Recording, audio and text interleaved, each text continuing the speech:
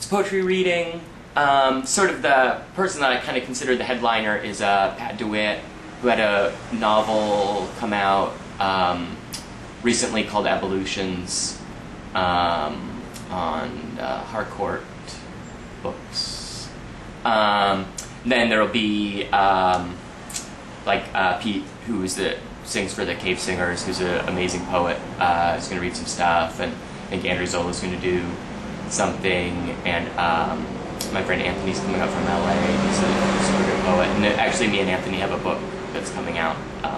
That's the two, like, one page is a poem by me, and then the next page is a poem by him, and it goes on like that. Yeah, I don't know. I'm not really sure. I'm kind of I guess sort of my concept was that there'll be a bunch of us there.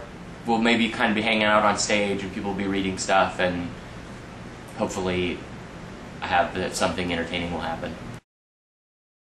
Well, I've curated stuff for the Anne Bonny, which is my store on the corner of Summit and Mercer on Capitol Hill.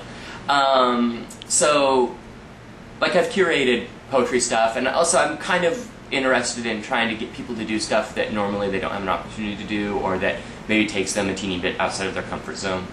Like, you know, people that you're used to seeing on stage doing one thing, on stage doing something else.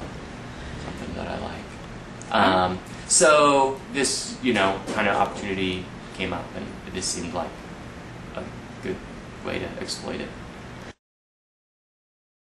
Yeah, I think it was, I don't know if it was I think it was last year.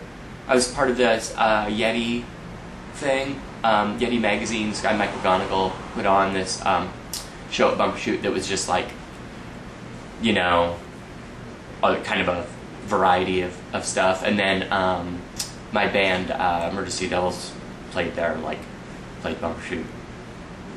We played there even like multiple shows in the same year before. It's like, we've done a bunch of Bumbershoot. So it's exciting for me to be able to be back doing something completely different. It's more scary and interesting for me. Yeah. I mean, and I find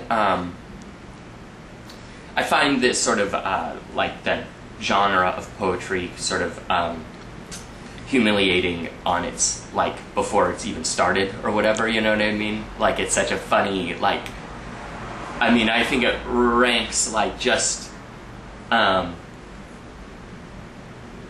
don't know, it's like, it's just a funny thing to go up in front of people without any sort of, you know, props or whatever. Mm-hmm. Without instruments. Yeah. Yeah.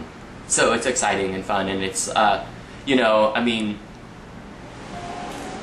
I don't know. I by no means feel like being the singer in a rock band qualifies you for the other thing. I feel like they're totally different and have no, I mean, I don't know,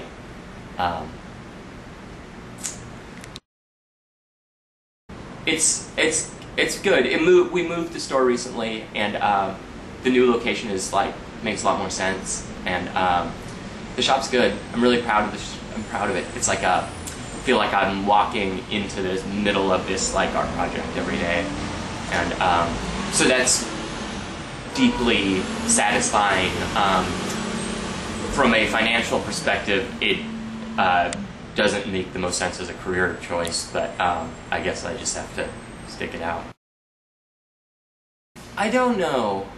I mean, I feel like it all is tied together, but mostly it's good for me as far as writing because it's a place where I can write, and I don't have a boss, so it's okay.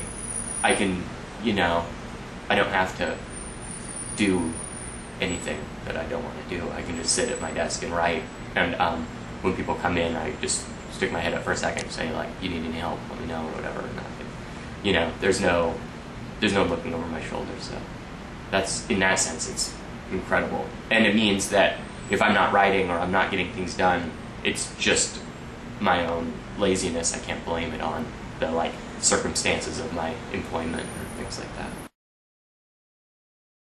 I think that I think I'm allowed to say, I think it's been like announced or whatever. I think we're playing in Chicago at the beginning of October. As Okay. part of some kind of like festival thing. Well, I'll get to see my friend Derek Erdman, who lives in Chicago, who I like very much, and it's good to get all the old gang back together, and I think that after our most recent performance, I'm looking forward to trying to have a little bit more of a like positive, fun, good time with the whole thing.